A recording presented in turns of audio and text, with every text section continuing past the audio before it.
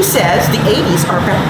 I got my side pony. If I could, I'd wear my peg pants and a lace corset, but I would not put you through that. But most important, iconic TV is back. All right, really, I can't do the side pony. Come on.